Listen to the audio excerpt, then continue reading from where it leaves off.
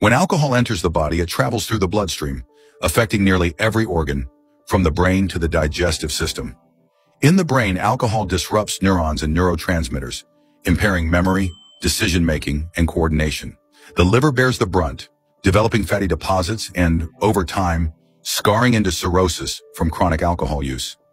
The heart experiences stress as alcohol elevates blood pressure, damages arteries, and can cause irregular rhythms. Alcohol weakens the lungs and immune defenses, making it harder to fight infections and reduce oxygen flow. In the stomach, alcohol irritates the lining, causing inflammation, acid erosion, and digestive discomfort. In the intestines, alcohol destroys beneficial gut bacteria and inflames the digestive tract, disrupting nutrient absorption. The pancreas becomes irritated and can inflame severely, leading to pancreatitis and dangerous enzyme leakage. Kidneys struggle to filter toxins, leading to dehydration and reduced filtration efficiency. The immune system weakens as white blood cells lose strength, increasing vulnerability to illness.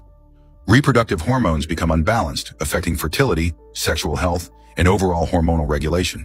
And finally, alcohol accelerates skin aging, causing dryness, broken capillaries, and a tired, dehydrated appearance, reflecting the widespread damage happening inside the body.